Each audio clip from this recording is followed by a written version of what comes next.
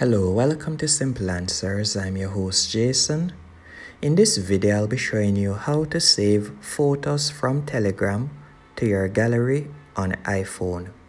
First, let's go into Telegram. Once in the app, you're going to tap on the settings cog in the bottom right hand corner. Then you're going to select data and storage.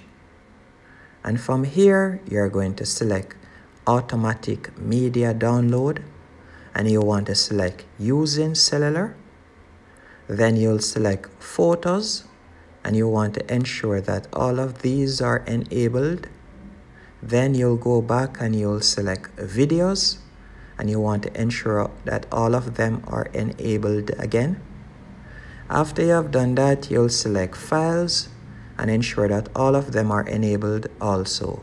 So now whenever you receive a photo or a video on Telegram, it will automatically be saved to your iPhone gallery.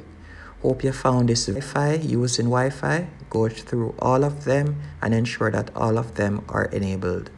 And that's it. That's how to save photos and videos from Telegram to gallery on iPhone.